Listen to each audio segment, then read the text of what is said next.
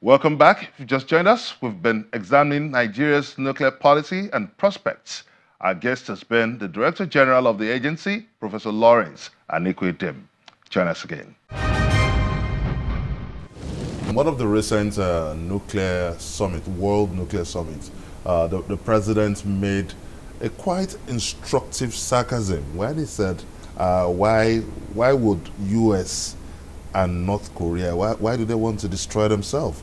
Because if both of them apply the volume of nuclear weapons at their disposal, perhaps survivors would envy the dead. So now, that goes a long way in giving an inkling into the nuclear pattern Nigeria has adopted so far, which means we've favored that of the deployment of nuclear resources towards development and also nuclear safety. How far have we gone in terms of adopting nuclear resources for development? What Nigeria is pursuing is not development of any material to fight or for war. That's not the aim of Nigeria. Nigeria is developing nuclear in the area of peaceful applications, and I have given you the areas. It covers all areas of human endeavor. This is the focus of Nigeria. Nigeria is not interested. We are not. I'm not even also interested to talk about any nuclear use for weapon. It's not our focus in Nigeria. Our focus in Nigeria is to the use of nuclear for that benefits human beings, that benefits Nigerians. That is what we are focusing. We are not talking about the other aspects that some people are saying that you hear on TVs and radios that are sometimes they are not even actually the real situation. So Nigeria is the mandate to Nigerian Atomic Energy Commission and the Nigerian Nuclear Regulatory Authority is for peaceful application of nuclear science and technology, and that is what Nigeria has been pursuing all along since 1977. When you talk of nuclear for peace and development, the agenda to develop a nuclear power plant comes to mind, because that is where many Nigerians would benefit from. Sure. How far have we gone in developing a nuclear power plant? This question is probably a repeat of what we discussed earlier. What happened is that the Nigerian Atomic Energy Commission that has this mandate has developed is developing a milestone that for nuclear, and they may be in the second phase of the development now. Let me bring your mind to Agenda 2025. Yes. That by that year, this administration promised that Nigeria would have developed a nuclear power plant.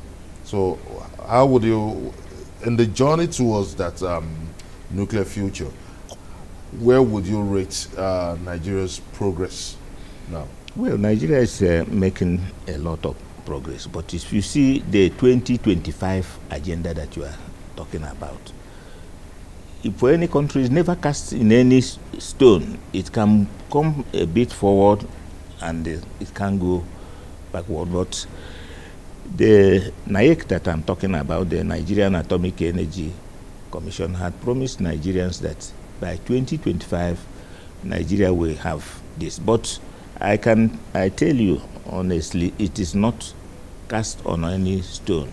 That date could actually change, but they are working steadily towards it. Let's look at the policy of world powers now, restricting the smaller nations towards pursuing their nuclear ambition.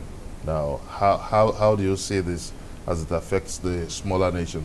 Nigeria is one of this country that could be affected looking at that policy? These are part of what people say everywhere. I have informed you that development of nuclear power has to go in stages. I said that there are about 19 infrastructural elements. I don't think anybody can stop anyone from continuing in this development if you follow the rules. Just like the regulators, Nigerian Regulatory Authority is a regulator.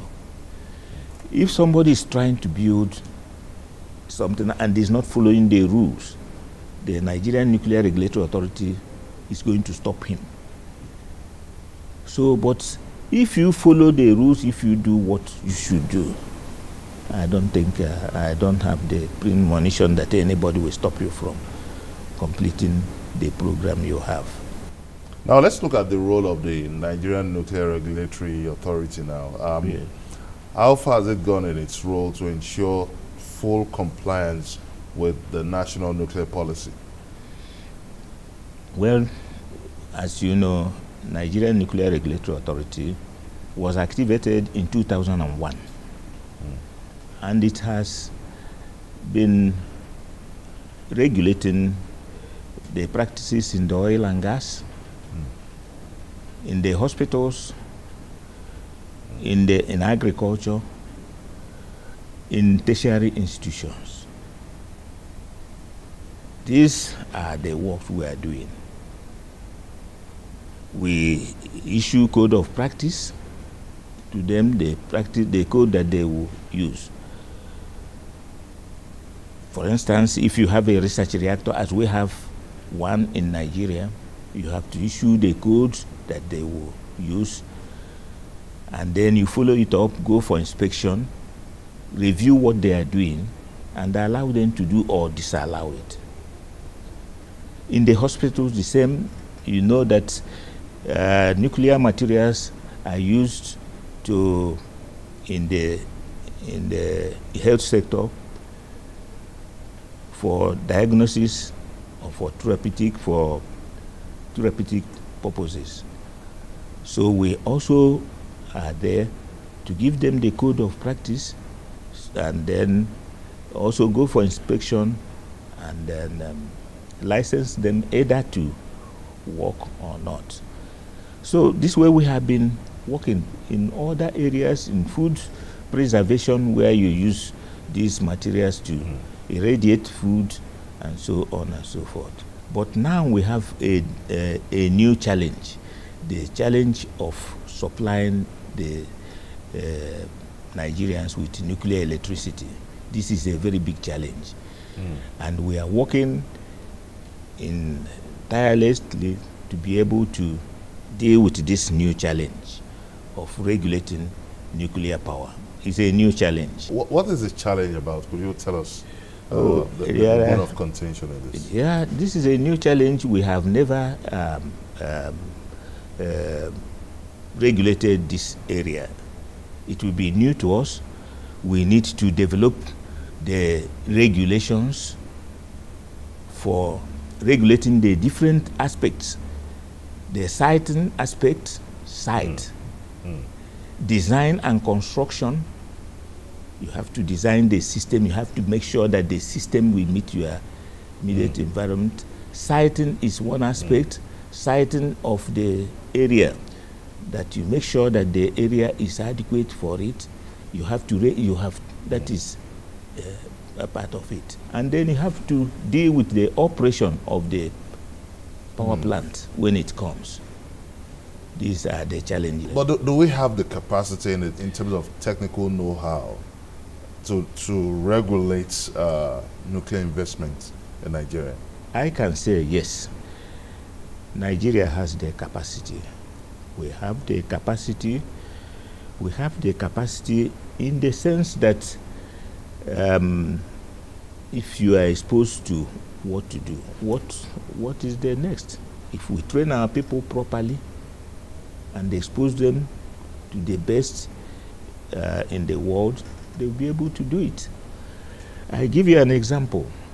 When the small research reactor was coming,